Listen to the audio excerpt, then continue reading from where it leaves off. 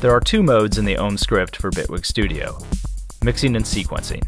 The mode changes only affect the functions of the 8x8 grid and the top right function buttons. The sliders and knobs remain unchanged for the different modes, staying dedicated to track and master volumes, sends for the active track, device controls, and effect track levels. The bottom buttons are always dedicated to selecting the track for access to devices and bringing tracks into view. When in mix mode, you can hold down a track select button to remap part of the grid to track controls for mute, solo, and record arm. The top function buttons provide transport control and clip grid navigation.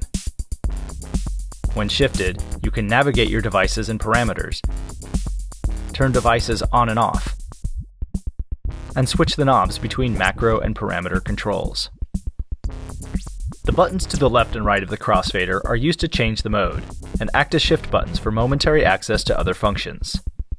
When you switch to sequencer mode, you can use the 8x8 grid to sequence notes and manage different parts of the sequence and note grids.